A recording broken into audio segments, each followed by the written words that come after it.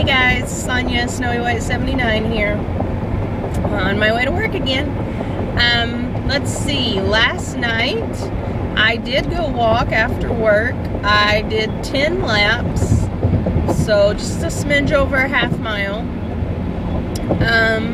As far as the wreck goes, I'm almost completely healed.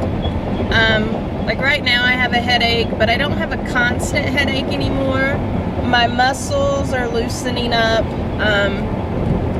I am still taking the muscle relaxers when I'm able to be at home.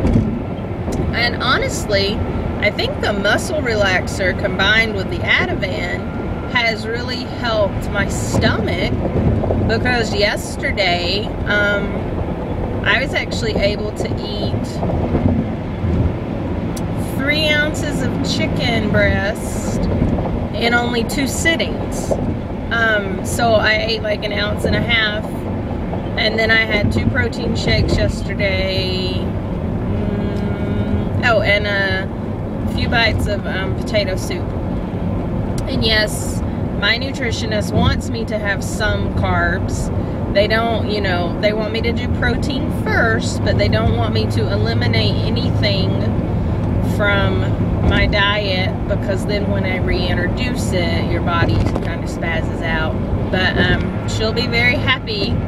She was upset with me last time that I hadn't really had potatoes or bread or rice or pasta. So I had a few bites of potato soup yesterday, probably about 1/8 of a cup. So yeah, that was yesterday. I'm almost at work and I've got my notebook, so I'm going to give you guys my 2-month surgiversary. Everybody keeps saying, I wish this wasn't so hard for you. I'm sorry you're having so many difficulties. But I'm not, you guys. Yeah, I'm having a little difficult time eating. Yeah, I passed out a few times because I wasn't getting in enough. But compared to what some people go through, this is nothing. It's just the part of the process for me. No big deal.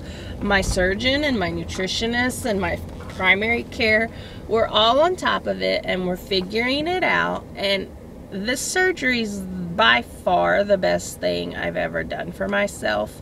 For once in my life, I feel that I'm in control of me.